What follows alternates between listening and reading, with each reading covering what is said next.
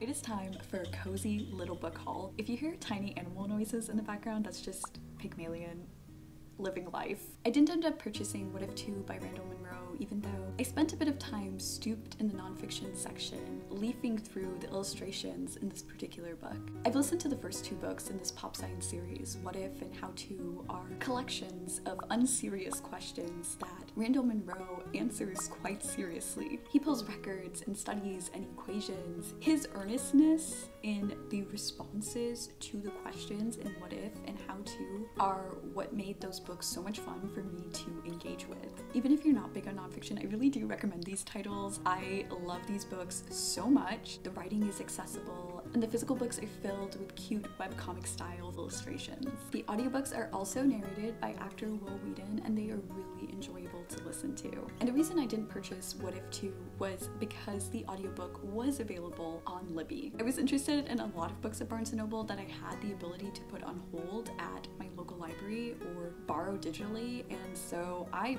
maxed out my holds while I was in Barnes & Noble and decided to try to find a few titles that were not available through my public library system. I got my mini notebooks for work and I picked up some other books as well. The first book that I picked up was Near to the Wild Heart by Clarice Lispector. I am normally not a fan of stream of conscious style of writing, but Miss Lispector, oh my goodness, my heart. I have read excerpts of her other novels before, and I cannot begin to describe how time feels paused when I'm reading her words. The world around me stills, and lines become paragraphs, and paragraphs become pages, and pages become a chapter. And I usually stopped at a chapter because a chapter is all that's offered as a sample on Amazon. So I decided to take a plunge and purchase her debut novel, Near to the Wild Heart, which was published in 1943. And after visiting Barnes & Noble and picking up Near to a Wild Heart, all I wanted to do was sit down in a coffee shop and read this particular title, and I did. But I can't believe I let you slip. I think about it 7 days a week, and this just can't be how it's supposed to end up. It's not enough, and maybe time will make you fade, but I don't know if I'm ready to just let you go away like my friends think I should. Cause what if I just wanna be with you? I'm now halfway through a story that feels like those first moments when you're waking up from a dream. The world is slightly blurry, but crisp thoughts flash into view, startling you into reality. Near to the Wild Heart introduced Brazil to Hurricane Clarice, an unknown 23-year-old who wrote her first book in a tiny rented room. This first novel, the story of the feral, immoral Joanna, announces one of the great careers in 20th century literature. So far, Joanna is steely and introspective. She is clashing contradictions, and so self-aware, unabashedly curious and questioning. I'm hoping to finish this book this week. I think I'm just gonna have another little coffee shop session and just let myself be absorbed by Clarice Lispector's words. This book contains bursts of poeticisms, and that is what is drawing me deep into this story. The plot is not a through line, it's more of a fraying thread. If you love introspective novels that are just so deeply contained within their own thoughts and feelings and emotions, I think you will really enjoy this. And if you want a plot to propel a book forward, I would not recommend this book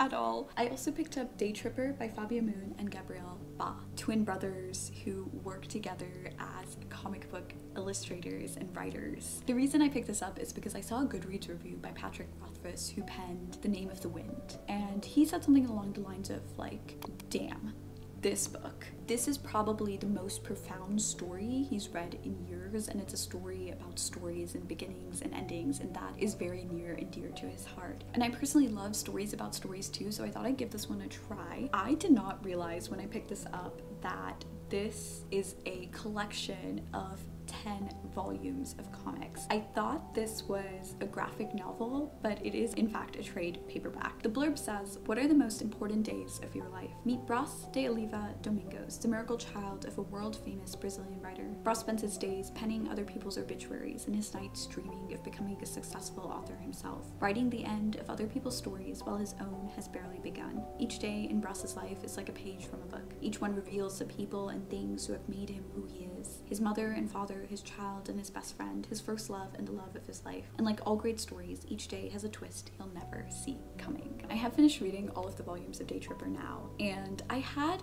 mixed feelings about this book right until volumes 9 and 10. For me, while there was a lot that I liked about the first several volumes, especially those slices of Brás's life, the what ifs, could be's, and maybes of first loves and friendships, I had the ick a few times while reading this book. Brás's half-sister and his wife look exactly the same. I really struggled to tell the difference between them. There was a point in this book where Brás is at a shop and he looks at a girl, he checks her out, he's leaving. It goes on to say, inside he knew it felt right, and he knew she was the woman he was going to spend the rest of his life with. He has to tell her. My brain just could not comprehend. He's only seen her once. He's seen her once in a grocery store, in passing. They didn't speak a word to each other, and I just thought, she's cute, to I'm going to spend the rest of my life with this woman is such a jump. Maybe she's not into Brás. Like, I think there were other things that were presented as romantic or presented as attraction that I just found creepy in this book. That being said, the color work in this book is so stunning. The colors in this book really set the tone, the mood, the emotions. To me, the colors did so much of the legwork of of this story and kept me immersed in it. And when I got to volumes 9 and 10, I appreciated a lot more of the story. Every volume is non-linear. It doesn't move in a progressive fashion. We get flashes of Ross's life from when he's in his 20s, he's in his 30s, he's in his 40s. He's at these different age points, and we see one snapshot of just a day or a few days in his life. And it's about how the moments that we choose as defining really do define us. There is a twist at the end. It's a small twist, you can kind of see it coming, but I did appreciate the twist, and I do think the story is one that will stay with me for quite a while. So those are the 2 books that I picked up from Barnes & Noble. That tiny stack consumed my entire book buying budget, but I can't wait to sink back into Near to the Wild Heart by Clarice Lispector, have a little cup of coffee or tea, and read that book until the late midnight hours. Thank you so much for watching and spending the day with me. Bye guys!